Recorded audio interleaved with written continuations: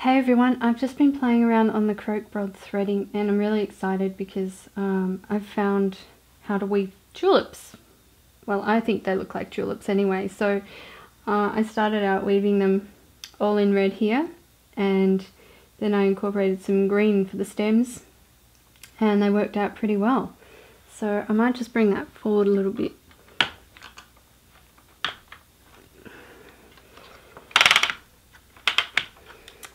And I'll show you what to do. Now, if you are not familiar with Krokbragd, please have a look at my beginner's video first. It's a little bit different. It's not all that complicated, but it usually involves at least a couple of colours, so at least a couple of shuttles, and it involves beating with a comb or something similar.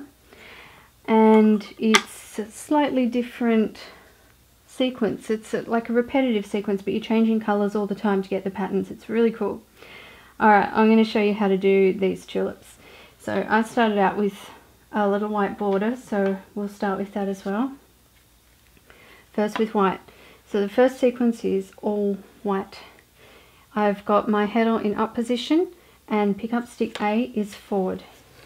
I will detail all of this in the notes section, so don't worry, you can follow along the notes, and it's much easier to follow notes and watch the video at the same time rather than just have one or the other, because it's a little bit difficult to understand.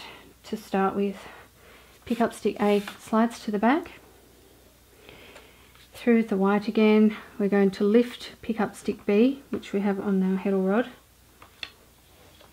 and I'll just refer to it as pick up stick B. Beat that down and then into down position for one more pick, and that's just our basic little white border to start with. Heddle goes back into up position and pick up stick A comes forward. You can beat that down a little bit so it's nice and tight and neat. I think I mentioned in my last video it doesn't really matter how, you know, it's up to you how hard you want to beat, but I've found with doing the tulips you need to pack it in pretty tight to get this effect, otherwise they're going to be all gappy and they won't look as much like flowers. Okay, so this time I've got a green for the stems, so I'm going to weave one pick of green. So the sequence now is green, white, white. Yeah. Heddle up again, pick up stick A back and beat it in with your comb. Okay, pick up stick B comes up and we weave a row of white. Remember, green, white, white. This can be a challenge to not get your colours tangled. And down.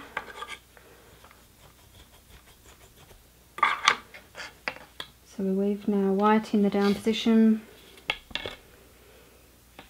And for the stems, we're going to do this 4 times to build up the stem. That's once.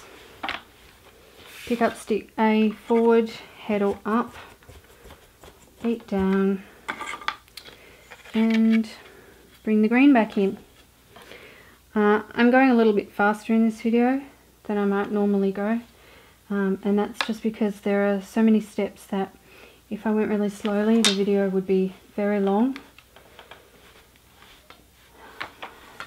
Heddle up, pick up stick A back, beat in. As I said, I'll have all of the pattern sequences written down for you, so I'm sure you'll be able to follow along. Pick up stick B up,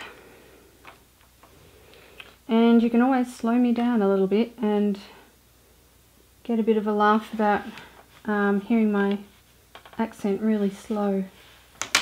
Actually, I shouldn't have mentioned that because you're going to do it now, aren't you? Okay, in the down position, weaving that white through again. So we've gone through that sequence twice now. That is the green, white, white sequence. Up again, pick up stick A forward, and this is our green row. That away. Yep.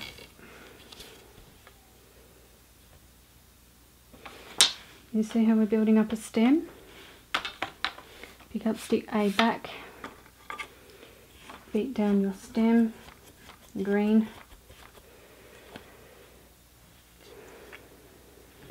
and pick up stick B up,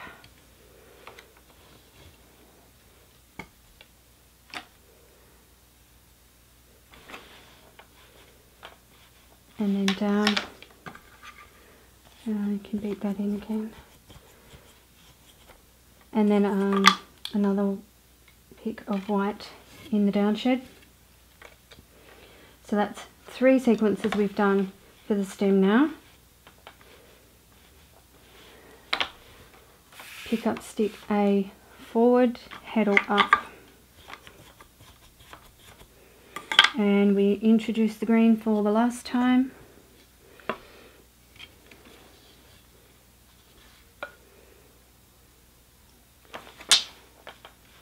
Because then we've built enough stem by that time, unless you want to do an extra long stem.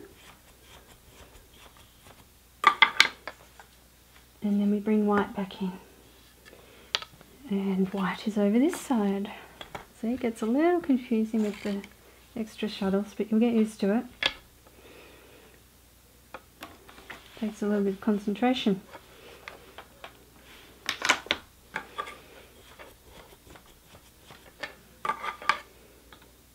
Okay, so that is our last sequence for the stems.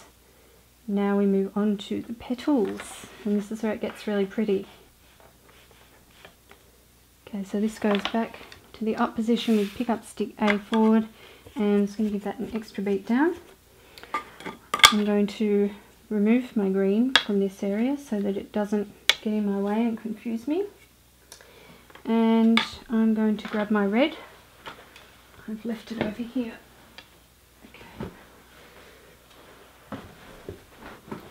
So the sequence this time is red, white, red, and we're going to do that 3 times to make the petals. So petals up, pick up stick A is forward, and we weave in the red. Of course you can change the colours around if you want to. If you don't like the colours that I'm using, you don't have to use what I'm using. So you see that the white has formed a background, green is for the stems and red's for the petals. So you could do a dark background, like a navy blue background with a green stem or whatever stem, and yellow petals. Wouldn't that look great? Or maybe a dark background with an entirely white flower. There's so many combinations you could do. So we did red for that one, and now pick up stick B comes up for white. Because remember, this sequence is red, white, red.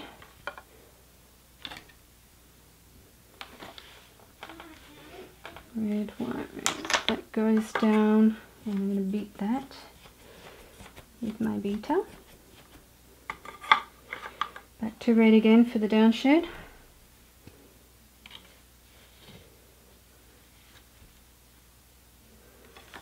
we go.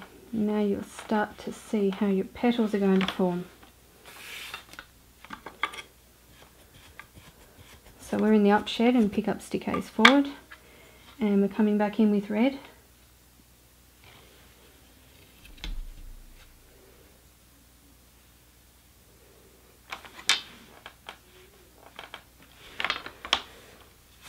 Slide pick up stick A to the back, beat.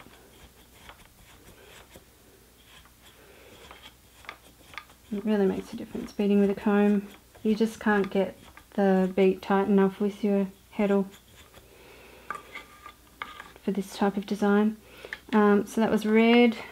So next is white with the pickup stick B up.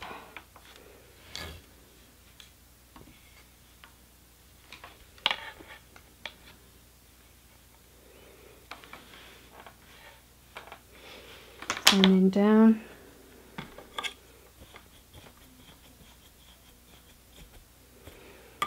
And then red again.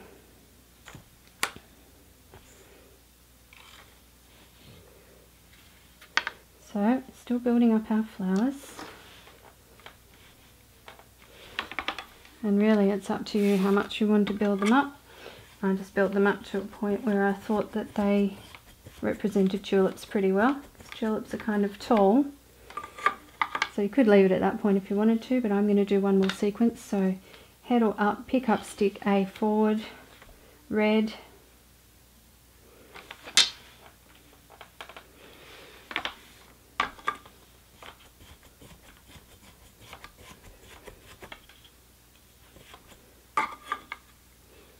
pick up stick A slips back, and we're going to bring in the white, and pick up stick B comes up,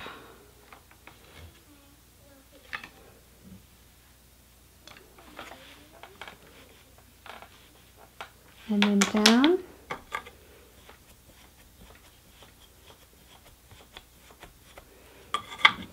and then one more red for the down shape. And that's your basic tulip.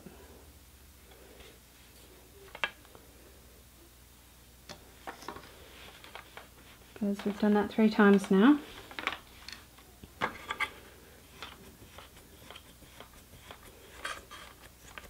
And then you can finish off like you did at the start. Heddle up, pick up stick A forward, and finish off with a white border or your background colour as a border.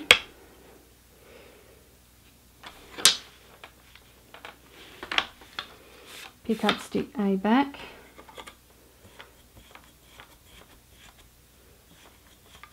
pick up stick B comes up as we run another row of white,